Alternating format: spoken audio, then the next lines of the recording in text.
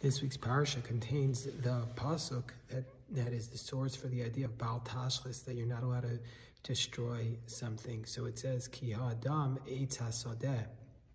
Torah tells us in Parachaf, pasuk Yud Tes, verse 19, that when an army goes out into battle, you're not allowed to cut down a fruit-bearing tree. And the reason is because is a tree of the field like a man that can defend itself and protect itself? You can't cut down a tree.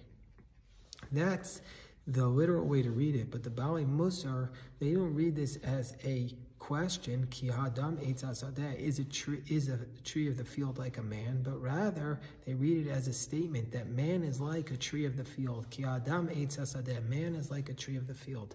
Rav Volbe, in talking about it from a perspective of Musar, says it means that just like a seed, a tree has a seed, and that seed contains the blueprint for the greatness of the tree will blossom and produce the most beautiful leaves and fruit.